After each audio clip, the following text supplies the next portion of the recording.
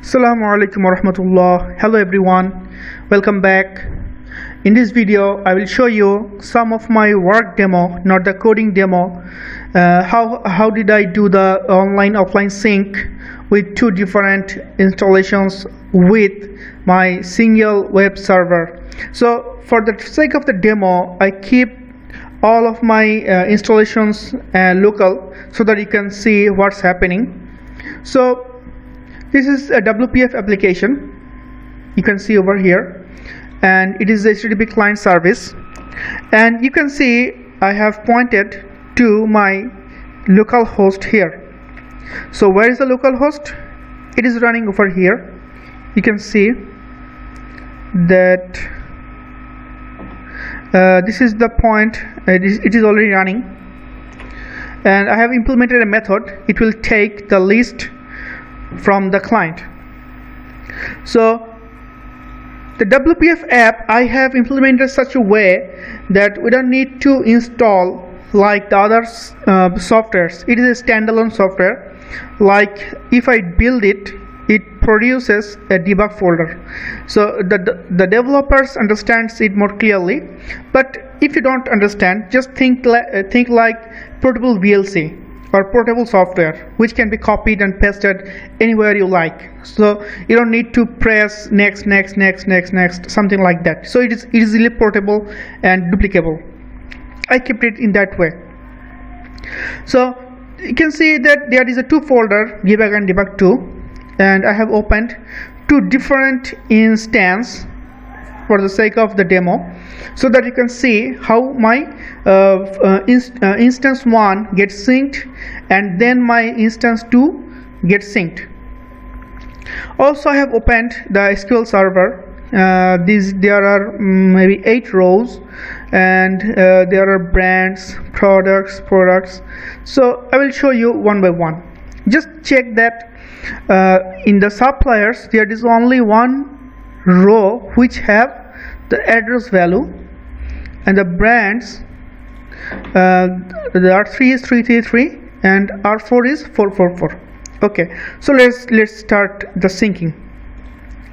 Currently last time I have synced. So for example, I'm changing the R4 now R5. R5 address is 555. Press save. Just check it is not synced with the online. I will do it, but for the sake of the demo I didn't do it automatically. And for example, in this instance 2, I'm just changing the R6 with so the sign of devil 666. Okay, so this instance have its own database. My right side instance has its own database. Both database is local and tightly coupled to this installation or this instance. None of these are synced with my local internet or my SQL server database. I mean with the web API or the server database, unless and until I just click the sync. So let's click the sync over here. Just check 555, and I don't have any 555 over here. It's the last is 444. I'm just pressing sync, and my web server get called, and I have set and debug point over here, and you can see my edited data came 555. So I'm just releasing it. It is synced. Don't worry, it is not the production level software, it's just debug software. I'm just showing it for the demo.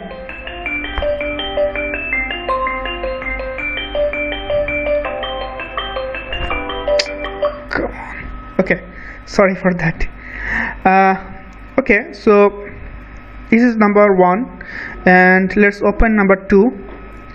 Let's go to the home, press sync, and you can see the 666 should appear. Yeah, the 666 appeared. Okay, press OK, and you can see 555, 666 both are here because I have synced. Now if I press sync again, not again, since I have uploaded the left side data to the SQL server 444, 555, 666, but after this left hand side sync I didn't sync the right hand side, so in my local database it is not updated. So if I press the sync, it is updated and you should see 666. So this is how my online offline syncing is happening.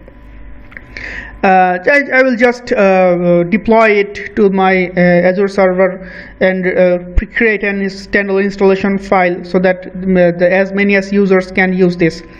And if you question me what technology I have used WPF, and I have used XAML and SQLite to the local database. I will use this almost a lot of codes to my xamarin.forms project so that I can just copy and paste most of the codes to my Android application and my iPhone application and the UWP applications as well. So and my server will be a single standalone web API server which will be connected from a lot of devices, lot of clients, lot of different clients. In the future plan, I will have a TypeScript based client-side application which will have IndexedDB or some other local DB. I have not started implementation of that project yet, so I will keep you updated. If you're interested, feel free to knock me in any of my LinkedIn or my Facebook page or Facebook groups as well. I'll be delighted to discuss with you about the architecture. So thanks for watching. Stay tuned. Assalamu alaikum.